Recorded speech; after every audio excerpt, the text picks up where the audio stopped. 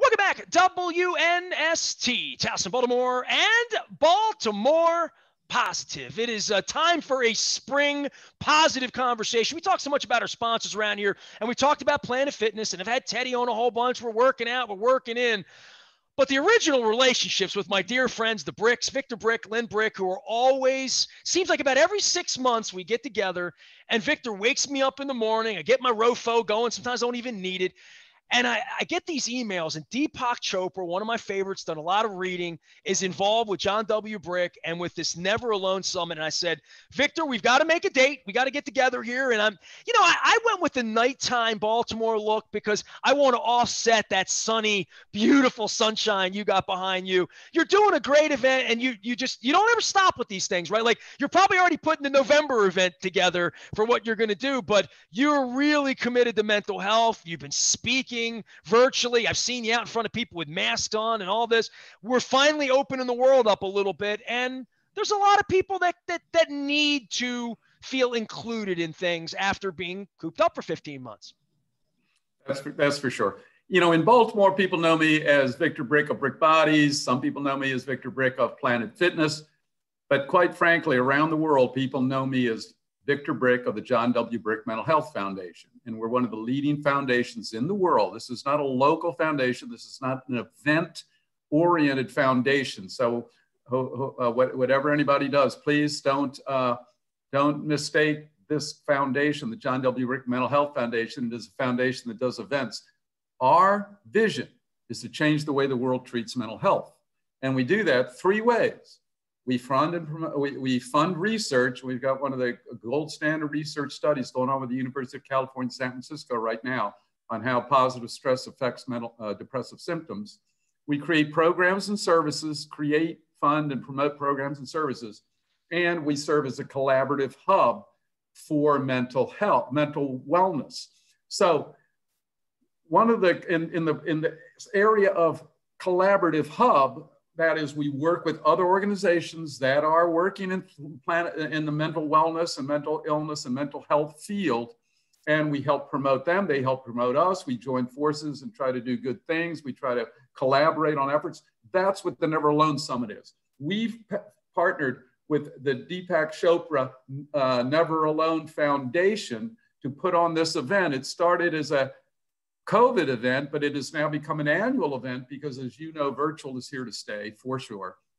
And it was so powerful last year that we decided to continue to do it. So here's the thing about mental health. There are 2 things that determine mental well-being, and those are connectivity and coping skills. Your connectivity is your friends, your relationships, your attachment to other people, personal relationships. Coping skills are knowing what to do, being able to handle, being able to use proper holistic approaches and lifestyle practices to when as needed to maintain your mental health. On the opposite side, the 2 things that cause mental illness and mental health problems are the opposite of those 2, and that is loneliness and lack of coping skills. Now, Nestor, first off, I jumped right in. I want to say, great to be on the show. Always good to see you. Oh, I'm taking notes already. We're going to talk about positive stress. Yeah. We're going to talk about all this. I like your hair. It's looking good, man. It's bringing it back. I didn't shave up for you. I feel like we're friends, man. I mean, I'm wearing my hair a little longer. Did you notice? But I still got the goop thing going on. I got to get the goop thing in. Well, I see you going all over the world. I'm doing this crab cake tour just here in Maryland, trying to get this together. But I mean, you've said so many things. The virtual is here to stay. Yeah. This is an interesting concept too, right? Yeah, but let me finish on these 2 points. The 2 points are loneliness and lack of coping skills. COVID has exacerbated the loneliness, and because most people don't know what to do. Nestor, they didn't even know how to lose weight. How much more manage their mental health? Come on, are you kidding me? So they're lonely and they don't have coping skills. We are in a second pandemic, and it is called mental illness. And it is sweeping over society, and 40 to 60% of the American population, the world really, is saying they are depressed. And Victor, we haven't hugged anybody in 15. A lot of people haven't hugged anyone in 15 months. We've had the people dearest to us die. and not even be able to see them, not even be able to attend their funeral, not to be able to kiss them goodbye, our husbands, our wives, our grandparents. It's there will be scars. I mean, I don't think there's any doubt about that. They say that the mental pandemic effects will, I say, lifelong. You miss your high school career, your high school season, your high school year, that's going to haunt you the rest of your life. They say 10 years, I say a lifetime. But anyway, the point is that, so remember what I said, loneliness. So Deepak Chopra started this foundation, the Never Alone Foundation, for that very reason. We have the John W. Brick, which is trying to get salutogenic processes, such, you like that word, salutogenic? I'm Googling that. Yeah, Google it, such as, here's the hint, such as exercise, nutrition, and mind-body practices. Substitute lifestyle for salutogenic, but it's just a little more specific. Lifestyle, integrated as an essential part of the mental illness treatment and mental wellness prevention, or mental wellness improvement. Would you call loneliness mental illness? I mean, when I think about what mental like that unto itself, if you are alone too much, I don't think there's any study in the world that would say that's good for you. Well, here's the thing. Think about it. What does loneliness lead to? When you're lonely, you're also usually the D word. Depressed, of course. Depressed. Anxiety and depression are the root of almost every mental illness. When you're lonely, is that mental illness? Not necessarily, but it causes depression, which becomes a clinical mental illness diagnosis. Victor Brick is here, and we're talking about the Never Alone Summit. It's coming on the 21st. I want to give you all the oxygen you need on this event, and working Deepak Chopra in. And again, back to the beginning, talking about every 6 months having you on to talking about an event going on. I want to go back to the virtual part being here to stay, because it was Jackie McCusker from Nacho Mamas used the phrase and said the blessings of COVID, things to come out of this that can be useful, things we'll take along with us, challenges we overcame and remember that we overcome them. The virtual part of allowing everyone in over the last year and a half, that I click on concerts, I click on events, TED Talks, wherever it would be, that we're all very comfortable making meetings, bearing our soul, talking about things, maybe into a camera that we would prefer to be on a couch and have human contact over the last year and a half. But educating people and reaching people who are alone, right? That all they have is this computer and this Wi-Fi, that we do have a way to reach people now, right? That people are more open to this being, while not the same as hugging and sitting together, this can be healing too, that in a lot of different ways. Okay, we could go, you and I could speak as usual for hours. On so many different topics, and they all kind of center around general principles. And one of the things about progress in a company, in an individual, in a group, you've got to be committed to change while preserving the core. Think of the yin-yang circle, one black, one white, with a white in the black and a black in the white, committed to change while preserving the core. Let's take electricity. Electricity changed our life forever. You can't say that it wasn't a positive, but in many ways, it screwed a lot of people up, because all of a sudden we took our circadian rhythms, we threw light on it 24/7. We can have light anytime we want. And all of a sudden, most people are out of their circadian rhythms. In the old days, you had no choice. You went to bed when the sun set, you got up when the sun rose, you had no choice. So what was a positive, quite frankly, has become very destructive in many ways. Why? Because they didn't preserve the core of the circadian rhythms and getting up with the sun and going down with the sun. The sun controls life. Same thing with Zoom, with virtual. Do not let it control your life. Do not let it replace the core, and the core is human relationship. It should be a supplement. It should not become, quote, the new normal. I hate that word.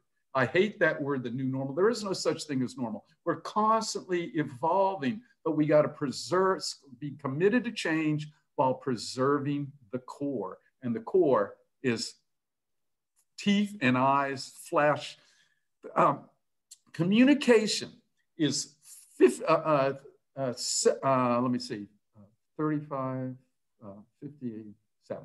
It's 35%, 38% of the words you say,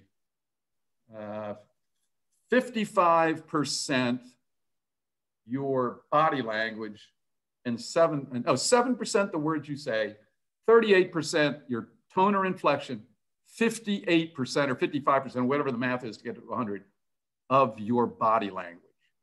So how can you transmit that on Zoom, on virtual? You can't. I don't even know if you're wearing pajamas. Yeah, exactly. You cannot.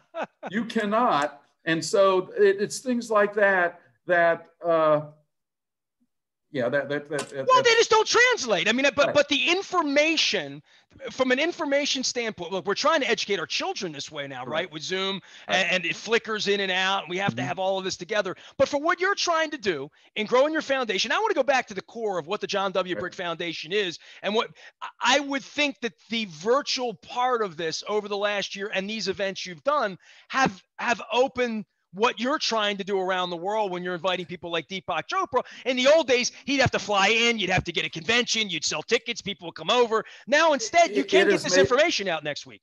It has made us an international foundation.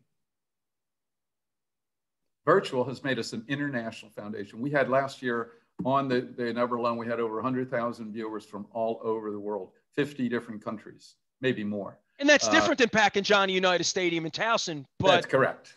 With you can do that too. With a great group of people, but almost all of whom came from no further than 50 miles away. And we can do that too, for sure. Well, give me May 21st. Let's talk about the Never Alone. Let's talk about Deepak a little bit. I discovered Deepak back in the 90s, through work with Tony Robbins. And I quote his infinite flexibility being the key to immortality all the time, and trying to be infinitely flexible with your outlook on things. And that's what I think about with Deepak. So Deepak is the headliner, of course, and it's his foundation. And then the John W. Brick, we've partnered, but the panel is so much broader than that. And it's not just going to be Deepak giving, so you can look here and see who they are. Scroll. It's May 21st, and Absolutely. It's 1 to 9 Eastern Standard Time, and it's free, totally free. Register right there. And so we have Russell Brand, we have Jewel, we have Fusenberg, Cagle, Kennedy. Go down a little further. Stop right there. Okay. Do you know who Atman Smith is and Ali Smith is? Well, I'm about to find out. They're the co-founders of Holistic Life Foundation. From Baltimore, Maryland. Nice. I like them already. Their father is Smitty, who coached against me when I was at Delaney at Southern. At the score at the half, Southern was ranked 5th in the country at the time, basketball. I think the score at the half was like 66 to 10 or something. And I'm still putting them on there. But here's what we've got. Half of it's kind of, think of it as a day of TED Talks on steroids, shorter presentations. TED's 18 minutes? Here it's 5 to 12. 1 point, just hammering it. Dozens of speakers. I think we have 30 maybe. Half of them are speaking technical, philosophical, like Deepak and some of these people and some of the doctors. We've got Dr. Carmona, who was the 17th Surgeon General of the U.S. We've got sort of foundational knowledge and then practical knowledge. And then half of them, like Ali and Atman, are talking about what you can do. They are, among other things, their program, Holistic Life Foundation, is promoting meditation before school in underprivileged, disadvantaged communities, where the prevailing mentality of most people in those communities is, I can't. And they want to take it from I can. Why not me? I can do it. And so meditation every morning, and I'm oversimplifying a very... Well, that's a different mantra, obviously, right? Literally. And I'm oversimplifying what they're doing, but it's a phenomenal program. We'll talk about forest bathing. We'll talk about Qigong. We'll talk about real practical interventions. Again, the word salutogenic, which means holistic and healthy lifestyle choices. So you'll get the foundation, the basis, and the knowledge and the philosophy, and then you'll get some practical things you can take on. use yourself. Remember what I said, coping skills, loneliness and coping skills. The loneliness part is bringing everybody together. The coping skills are these processes we'll discuss in actual practical applications, along with the educational part. Victor Brick's been my friend a long time here in Baltimore, Maryland, starting to Brick Bodies and, of course, Planet Fitness.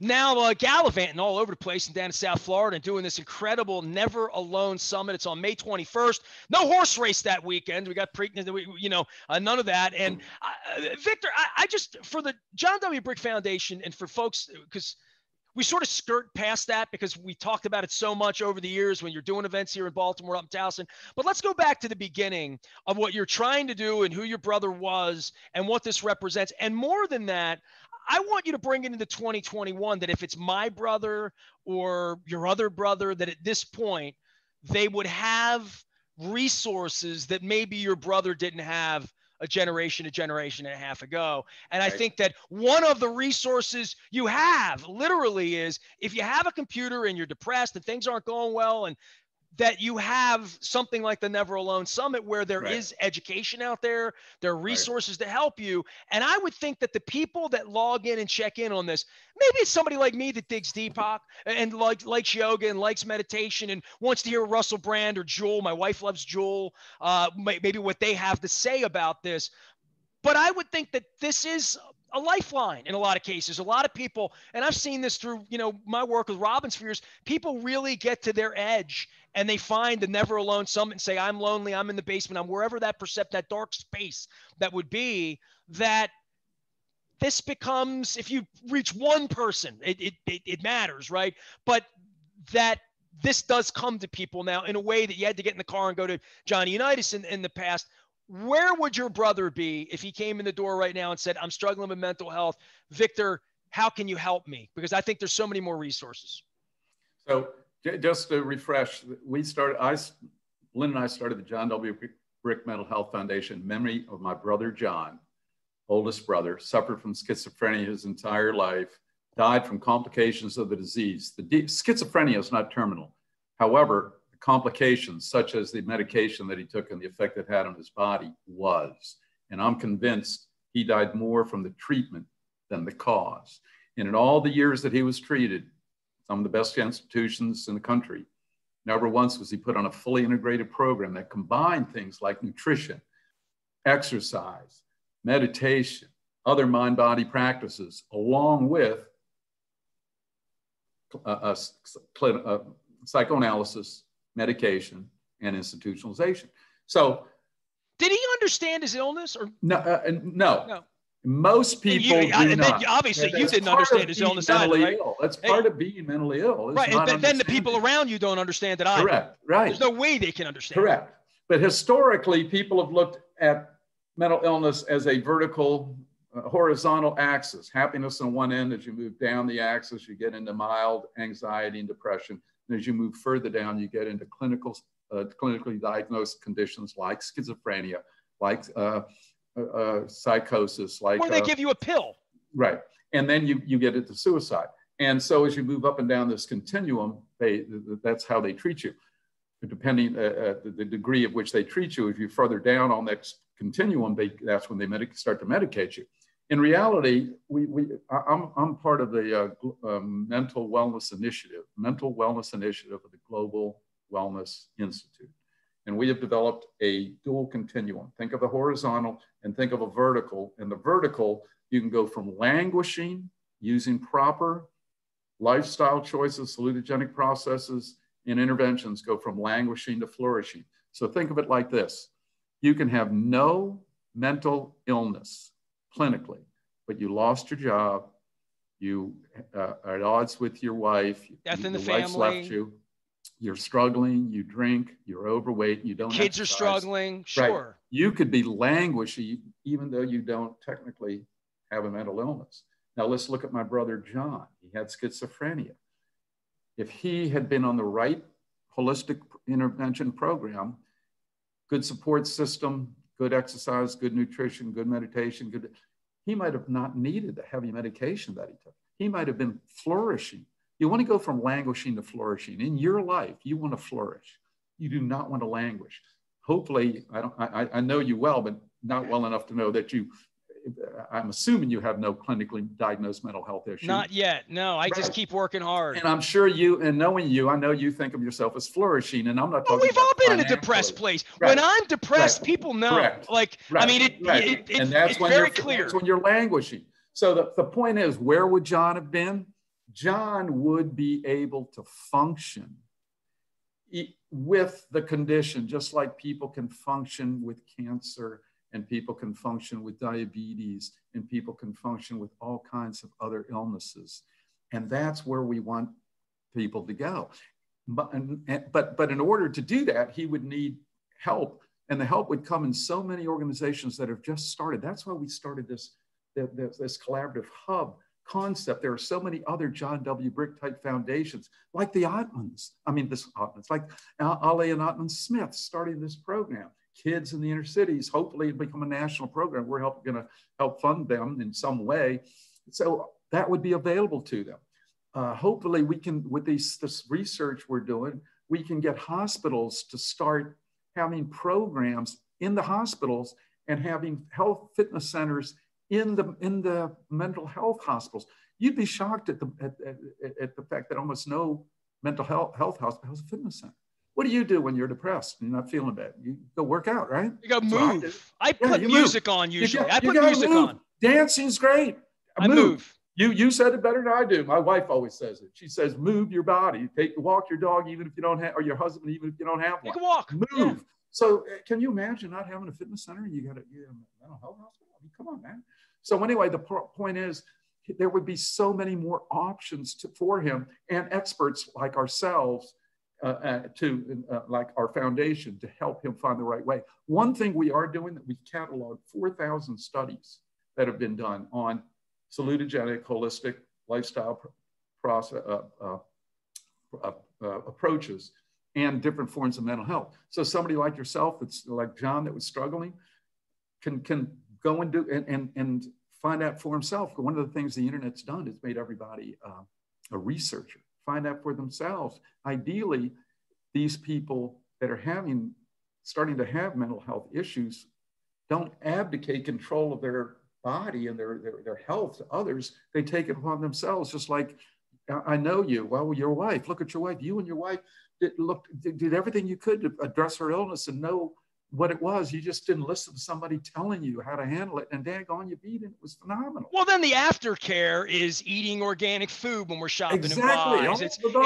It's a complete holistic. We're not done this conversation. We'll continue extending it. Victor Brick is here. Of course, our friend from Planet Fitness and Brick Bodies. My love to your wife, family, grandkids. I know we had Mother's Day and all that stuff. May 21st, neveralonesummit.live, Never Alone Summit. It's May 21st. Deepak Chopra, Russell Brand, Joel, a whole bunch of people. Victor and Lynn are very much a part of it, and the John W. Brick Foundation. Do anything in Baltimore soon with this is back again? Yeah, we'll be in Baltimore next week. Yeah.